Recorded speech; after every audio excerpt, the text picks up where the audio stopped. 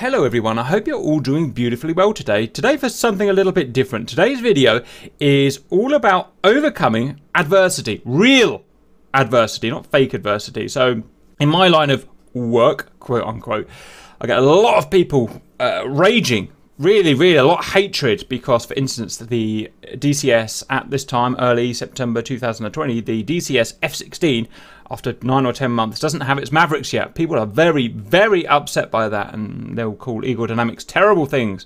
They'll call Grim Reapers terrible things that I wouldn't dare say to someone. And it's hard to have sympathy for these guys. Is it annoying that we don't have Mavericks? Sure, it's annoying that we don't have Mavericks. Is it a real world problem in any way, waiting for the Mavericks? Not really. So it's really hard for people, and some people have real problems and they have to overcome these problems, and they don't moan about it, they just get on with it, overcome it. Which kind of leads me to a kind of ad-libbing here, but it leads me to something, or several things that I've learned in my 39 years. My 39 years have been odd 39 years. I haven't just been stuck in an office, and I don't watch TV. You know, I do different things. I've run businesses, I've worked for several companies and stuff, so I've had a fairly varied life. And things I've learned, I haven't made these up, these aren't my inventions, but things I've learned through hard experience and trial and error, which is usually how I learn, as you probably know, is that judging people is fine. You're allowed to judge people. I'll tell you the first one is, you judge a man, or I guess you'd say you judge a person nowadays, you judge a person by the content of their character. Was that MLK, RC? Judge a content by the character? That was Martin Luther King, wasn't it? Judge a person by the content of their character? Someone said it. Anyway. I want to say I don't know. I think it might. We think it might be MLK. It doesn't matter really. Whatever. You judge it. So you don't judge a person by what they look like, what they sound like, where they come from, where they're going, anything like that. You judge them by the content of their character. And that comes into overcoming, you know, this is how they attack problems, how they overcome problems in their life. That's the content of their character. Do they sit and moan about it, or do they get on, they do something, overcome it, don't moan about it, because moaning about it just makes other people feel bad, and it's just, there's no productivity in it at all. The second thing that I've learned is you judge a man or a person by the company they keep. That's a really important one as well. Who do these people surround themselves with? That has proven to me a very good way of judging whether they're a good person, a bad person, however you want to metric it. So, you judge a person whether they have Mavericks or not, says the stream. Stream is very good. First of all, apology, you know me, I'm just stupid. And the guy who suggested this video, I've completely lost. I've waited for ages to make this video and I just cannot find their request. So my apologies. I know they were disabled in some way or another. If you're allowed to even say that anymore, I don't know. And they wanted this video as an example. Captain Sir Douglas Robert Stuart Bader, World War II ace of the Royal Air Force. Handsome chap, as we can see there. He was credited with 22 aerial victories, which is amazing. 4 shared victories, 6 probables, and 1 shared probable, and 11 enemy aircraft damage, which is, you know, an amazing career. Bader joined the RAF in 1928 and was commissioned in 1930. In December 1931, while attempting some aerobatics, he crashed and lost both his legs. That's a real problem, RC. Crashing and losing both of your legs. Having been on the brink of death, he recovered, retook flight training with no legs, passed his flight checks, and then requested reactivation as a pilot. Although there were no regulations applicable to his situation, he was retired against his will on medical grounds. Kind of fair enough, right? No rudder pedals and so on. After the outbreak of the Second World War in 1939, however, Douglas Bader returned to the RAF and was accepted as a pilot. He scored his first victories over Dunkirk during the Battle of France in 1940. He then took part in the Battle of Britain and became a friend and supporter of Air Vice Marshal Trafford Lee Mallory and his big wing experiments. Big wing. We do that, don't we, RC? We do big wing. In August 1941, Bader bailed out over... How do you bail out with no legs? This is crazy, right? Bader bailed out over German-occupied France and was captured. Soon afterwards, he met and was befriended by Adolf Galland, a prominent German fighter ace, which is cool. Despite his disability, Bader made a number of escape attempts and was eventually sent to the prisoner of war camp Colditz Castle. I'm sure you all know the stories of Colditz Castle and the various attempts and stuff. He remained there until April 1945, when the camp was liberated by the 1st United States Army. Bader was born in 21 February 1910 in St John's Wood, London, the second son of Frederick Roberts Bader, a civil engineer, and his wife, Jessie Scott Mackenzie. His first 2 years were spent with McCann relatives in the Isle of Man. I've been there. God, that's a lovely place. while his father, accompanied by Bader's mother and older brother Frederick, named after his father but called Derek to distinguish them, returned to his work in India after the birth of his son. At the age of 2, Bader joined his parents in India for a year. When his father resigned from the job in 1913, the family moved back to London, joining the RAF. In 1928, Bader joined the RAF as an officer in a cadet Royal Air Force College Cranwell in rural Lincolnshire. I've been there. He continued to excel at sports and added hockey and boxing to his repertoire.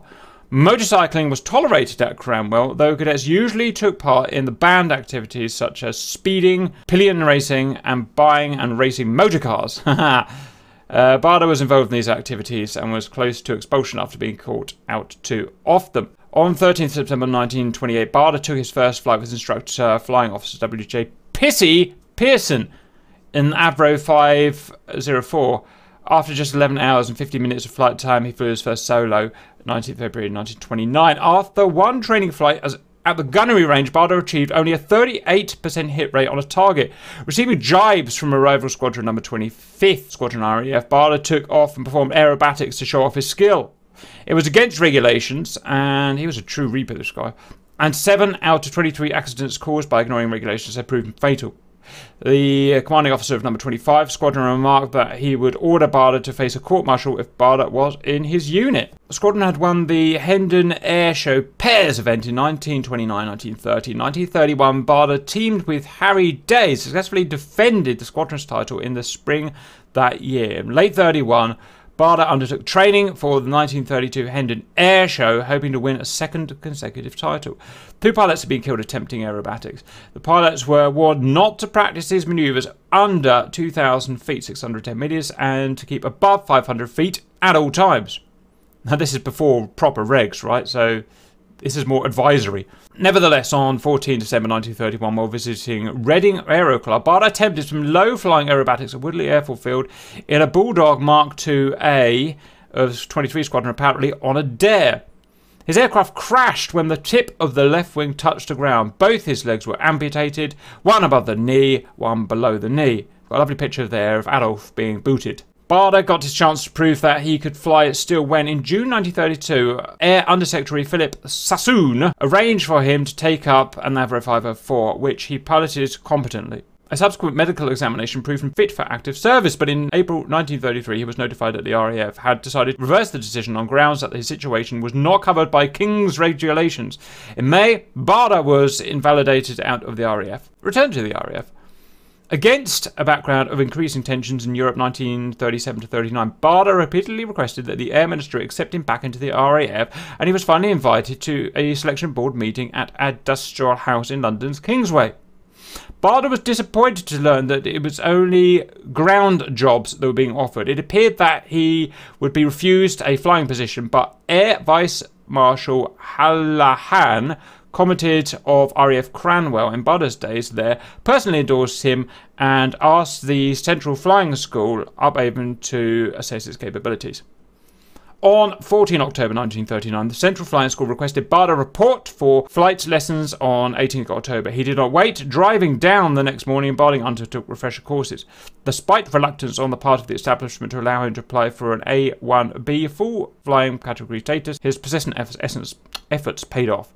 Bader regained a medical categorization for operational flying at the end of November 39 and was posted to Central Flying School for a refresher course of modern types of aircraft. On 27 November, 8 years after his accident, Bader flew solo again in an Avro Tutor.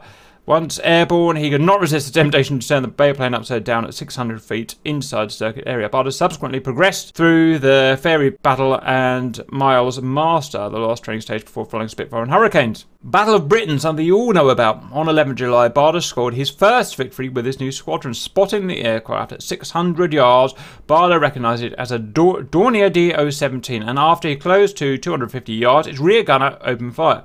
Bader continued his attack and fired 2 bursts into the bomber before it vanished into a cloud of Dornier, which crashed into the sea.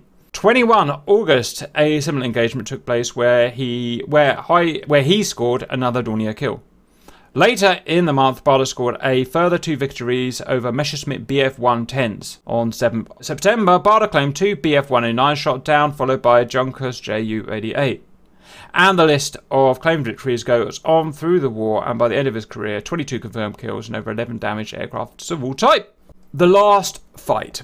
On 9 August 1941, Barker was flying a Spitfire Mark 5A on patrol over the French coast looking for Messerschmitt Bf-109s.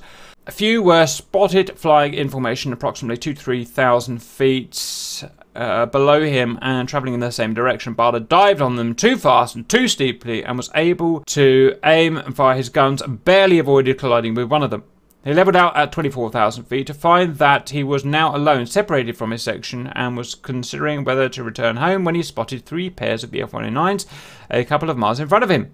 He dropped down below them and closed up before destroying one of them with a short burst of fire from close range. Barter was just opening fire on the second Bf-109, which trailed white smoke and dropped down, when he noticed the 2 on his left turning towards him.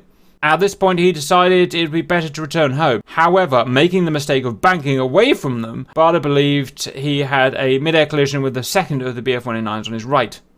Well, a kill's a kill.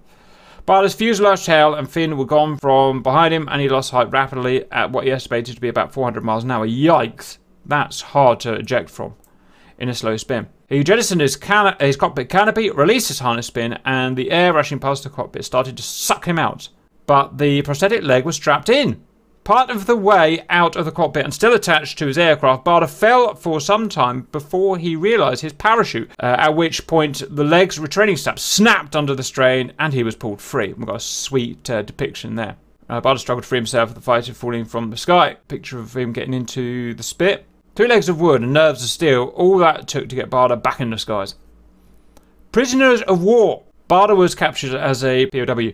The Germans treated Barter with great respect. When Barter was taken prisoner, he was sent to the hospital near Saint-Omer, near the place where his father's grave is located. On leaving the hospital, Colonel Adolf Galland, pictured below, and his pilots invited him on their airfield, and they received him as a friend.